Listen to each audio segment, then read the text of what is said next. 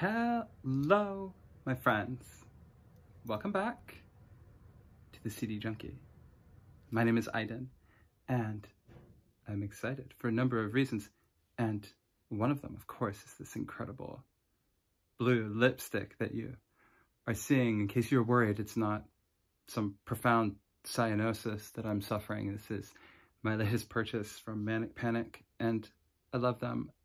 I'm not paid to shill for them, but I should be because they're the best, and I feel like I talk them up all the time for nothing. So, you know, Manic Panic, if you're out there, I have a channel with like 6 followers, and I think I could be a great fit for you. So hashtag hook a girl up. Okay, enough of that. If you're new here, welcome. The CDjunky, what we do is I pull out stuff from my music collection and I talk about why I like it, and that's it. And hopefully you listen and you enjoy it. And maybe if you even feel like it, you can talk back to me. Leave me a comment. Show me a picture of your stuff. I like to talk. Anyway, enough of that. Enough about me. I'm not here to talk about me.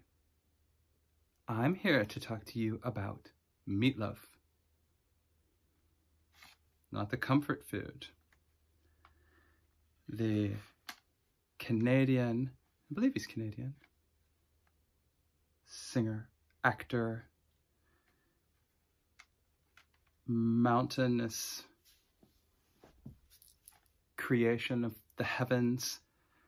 I don't know, Meatloaf is like a god crafted from brow sweat and mullets. It's amazing. Anyway, I want to talk to you about Bat Out of Hell. Not Bat Out of Hell 1. Everybody knows Bat Out of Hell 1. Everyone knows it's fantastic. Bat Out of Hell. But 2 out of 3 ain't bad. I love it. It's all great. I'm not here to talk to you about Bat Out of Hell 2. Everybody knows Bat Out of Hell 2, right? Anything for Love. It's great. We know this is great. I'm not here to talk to you about that. I'm here to talk to you about Bat Out of Hell 3. Bat Out of Hell 3. Now, if you're like me, you didn't realize that there were 3 bats loose from hell, but there are.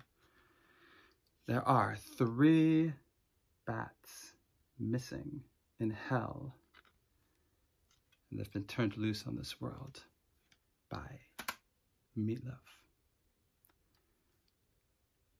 I'm not going to sit here and tell you that this is as good as 1 or 2, but it's good. It's fun to listen to. I found this at, I think maybe my local half-price books, and I paid $4.99 for it, and that's a steal all day for Meatloaf. Listen, I don't care. I do not care what anyone thinks, clearly.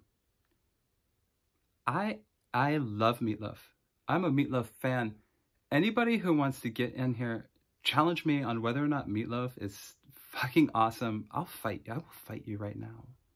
I will punch you over Meatloaf. Anyway, this thing is great. I picked it up. It was a surprise. I didn't know what I was looking for, but I just dug around. And it has some really good tracks on it. It has The Monsters Loose. That's the first cut. That's worth your time. In the Land of the Pig, the Butcher is King. Forget about it. Forget about it. That's worth it for the title. That was worth $4.99 for the title. So anyway, treasures everywhere. Half-price books is always worth your time. And if you thought that you had seen or heard all of the Stygian bats that were flying about, you're incorrect. There's 3 of them, at least.